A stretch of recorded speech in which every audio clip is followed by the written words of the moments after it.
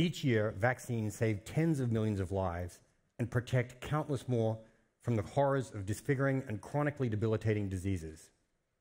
But there's a problem with the way we vaccinate today that prevents vaccines from reaching millions from the world's most vulnerable populations in the most difficult to access regions. Without vaccination, people whose lives are already incredibly challenging face additional and unnecessary burdens of diseases that are completely preventable. Here's the way most of us think about vaccination today. For a technology that's 165 years old, needle syringe can still deliver the desired outcome, an effective vaccination. But there are real problems with this approach. First of all, liquid vaccines require constant refrigeration or they can be completely ineffective. This fact alone creates enormous burdens for global health organizations as they navigate poor or non-existent infrastructure. And secondly, needle syringe, of course, requires moderately skilled administration and disposal to ensure safety for both the health worker and the patient to avoid accidental injury or reuse.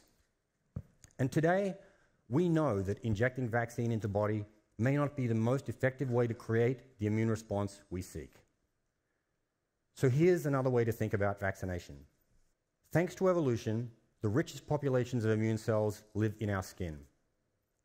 What if we used advanced technology to put vaccine right there amongst those immune cells?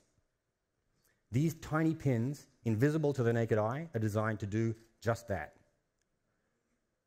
And what if the way we painted vaccine onto those pins meant that it didn't require refrigeration? And finally, what if completing a vaccination was as simple as applying a patch to the skin for a few seconds?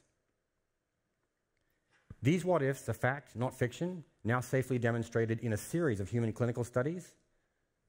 A better way to bring disease prevention to tens of millions of people for whom it is inaccessible today, and a smarter way to vaccinate for the entire planet. Thank you.